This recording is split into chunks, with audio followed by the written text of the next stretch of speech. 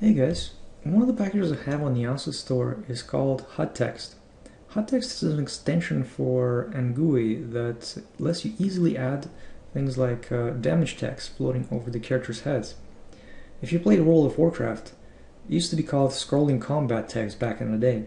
Well, this is essentially what this extension allows you to do. One of the more common questions I get in regards to this package is how to allow it to show things like health bars floating over the characters' heads in addition to the damage. Well, in this tutorial I will show you exactly how to do that. I started by creating a brand new project with nothing else in it. I'm going to go ahead and import a HUDText package. Well, the first time you import it, you're going to get these three errors here. That's because there's no NGUI present. Assuming you have a version of NGUI, you can actually import NGUI right now, or if you don't have it, you can just double click on this NGUI distribution and import it like that. But since I have a full version of NGUI, I'm going to import that instead. Tab back to where I have it and import it as is. Now that I've done that, all the errors are gone and the plugin is fully usable.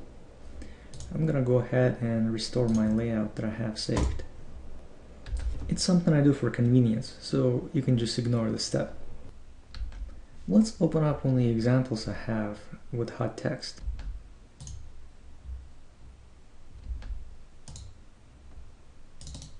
Second one would do nicely. In this example, there's just a single orc in the scene and you can click on him to have the damage show up.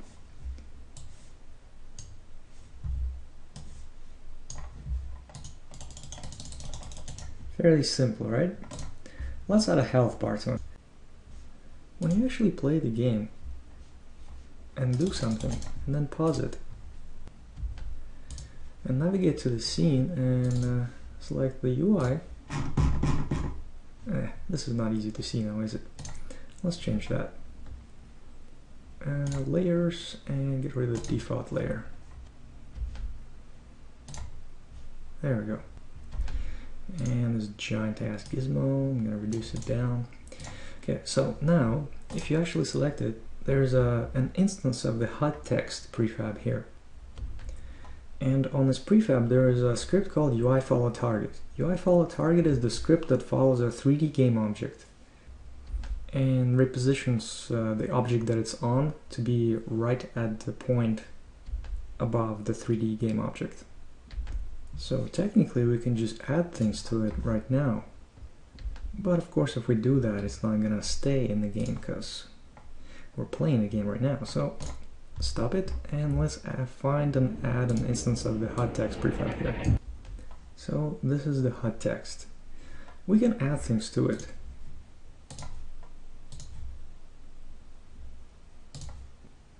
For example, if I wanted to add a specific sprite, say this flag right here, I could do that.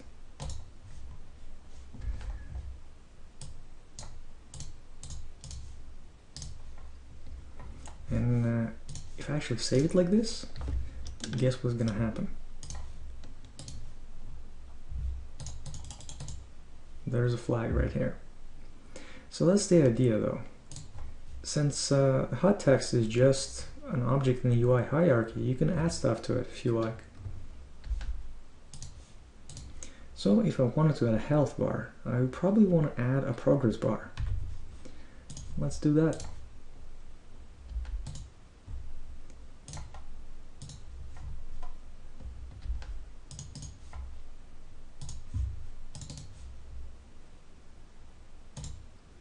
Now that we have a progress bar and we change it up to be something more appropriate looking, we can also of course reposition it.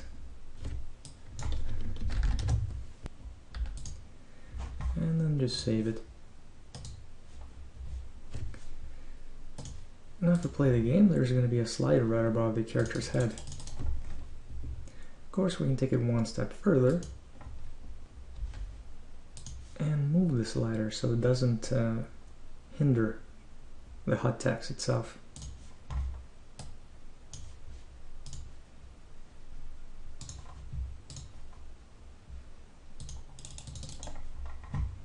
Well, that's the basic idea. Oh, and just one last hint. On HUDText, there are a bunch of curves you can modify. Offset curve, alpha curve, scale curve.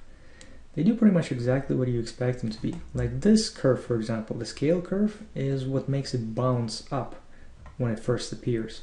It starts at the scale of 0, then animates in, and clamps back at the scale of 1. 1 being 100%, by the way, 100% of the size of the font. If I did not want this bounce effect, I could just do this. And now, if I hit apply and actually play it, there will be no bounce. The offset curve is what actually controls how far the text will move. Here, you can actually see it be 40 units, which means it's 40 pixels up from where it starts. If I didn't want it to move, I could just do this. Oh yeah, hit apply first, then play. And as you can see, it simply fades out in place. It doesn't actually go anywhere. And as you might have guessed, the fading out is actually controlled by this curve, the alpha curve. If you didn't want it to fade out, well, you can guess what to do. I hope this helps. Thanks for watching.